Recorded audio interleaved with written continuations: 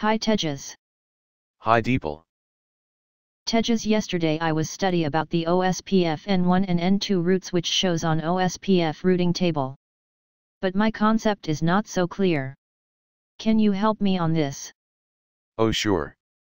Tejas, what is N1 and N2 routes in OSPF routing table? N1 is NSSA external type 1. N2 is NSSA external type 2. Both use LSA type 7 in OSPF. The route which are redistributed in OSPF NSSA area by ASBR are shown external N1 and N2 route in OSPF routing table. Tejas, still it is not clear. Can you explain with some example? Oh sure Deepal, look at to this diagram. I already configured the IP address of all the device. Now I will start the OSPF, EIGRP, NSSA area and redistribution configuration. Okay. I will start with R1.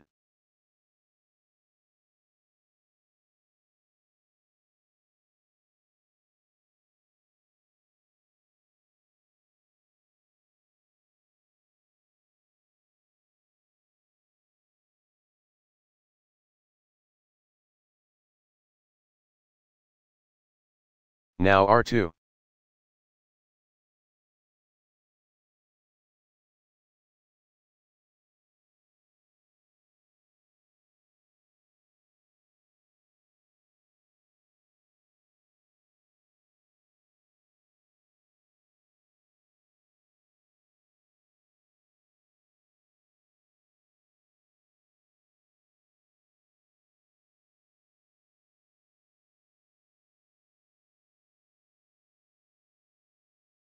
R3.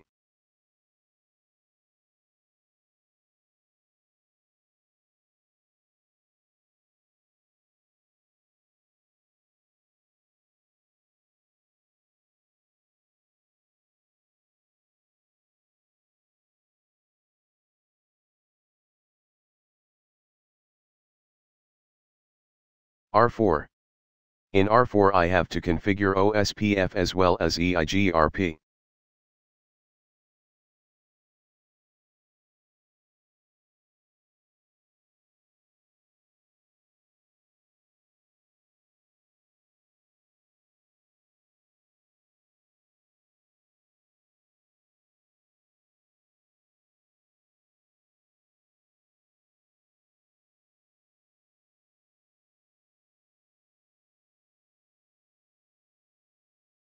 Now R5.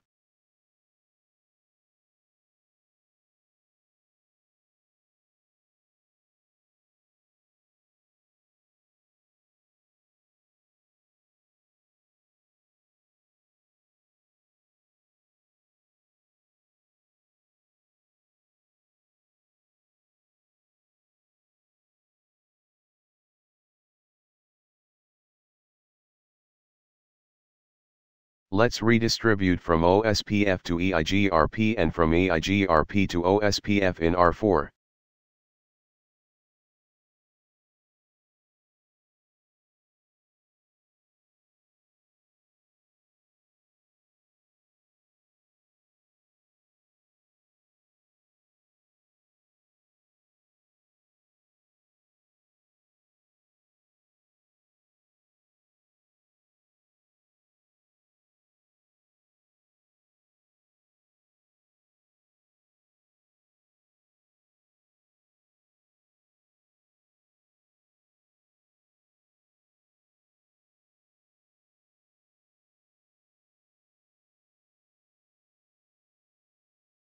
You must watch my last video about what is E1 and E2 routes in OSPF. N1 and N2 is same concept. Only difference it when you create NSSA area it will convert from E1 to N1 and E2 to N2. See, currently we did not create NSSA area, so it will show E2 routes.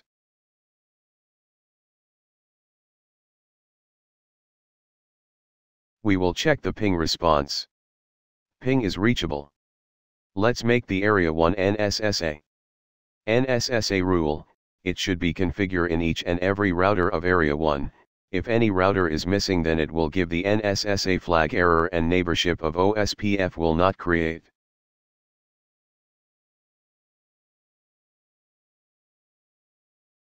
In Area 1 there are 3 router R2, R3, and R4. We will configure the NSSA area in all 3 router of Area 1.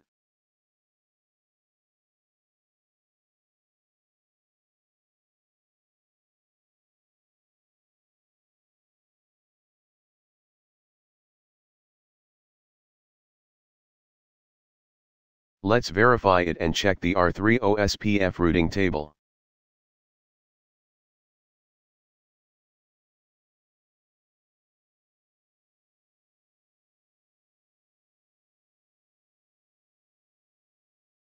See, instead of E2 route it convert in N2 route. Because in NSSA area type 5 LSA is not allowed. So NSSA area convert type 5 LSA to type 7 LSA.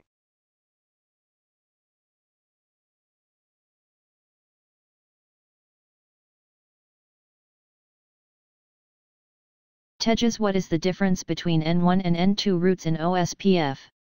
For the difference between N1 and N2 routes in OSPF, I already made a separate video. You must watch that video so that your concept will more clear.